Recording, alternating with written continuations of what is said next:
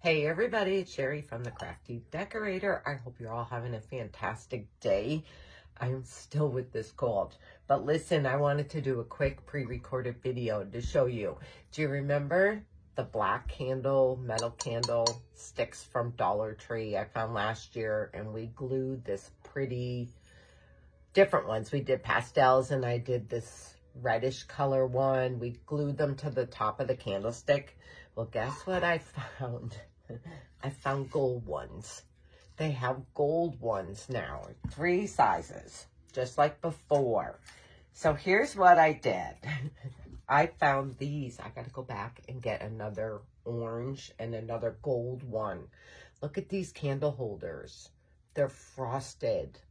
This is a frosted orange, and then there's the frosted goldy color. How pretty is this? All right,